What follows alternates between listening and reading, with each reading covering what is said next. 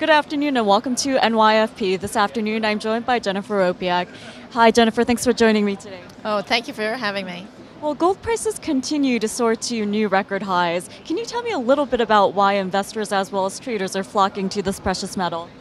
You know, there's been so much uncertainty in the market with the Eurozone crisis, and the United States debt crisis. People are looking for safety. It's been a flight to quality. Well, Jennifer, can you tell me how investors as well as traders can get in on all these price action we're seeing for gold?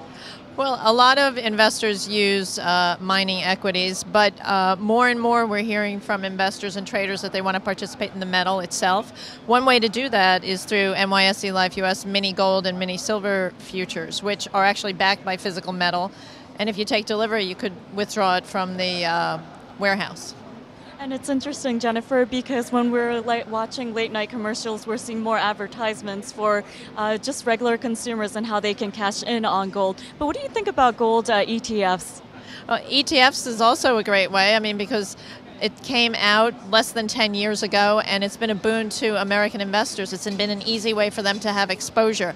But now, as the market has grown and interest has grown, the number of products have diversified, and the exchange wants to offer different ways for people to have access. And can you tell me a little bit about the risks associated with this? Risks associated with precious metals trading and investing. Really, probably from an investment standpoint, it is not an interest-bearing instrument. So you'd have to look at that down the road, if you thought at some point interest rates were going to rise. So toward that argument, deflation, some people say, is a good time to own metals. And Jennifer, last but not least, before we wrap it up, gold has been taking the spotlight, but what about silver? That's a great question. Silver is also a precious metal, and it definitely has moved up this year about 35%, which is actually pretty much this percentage as gold.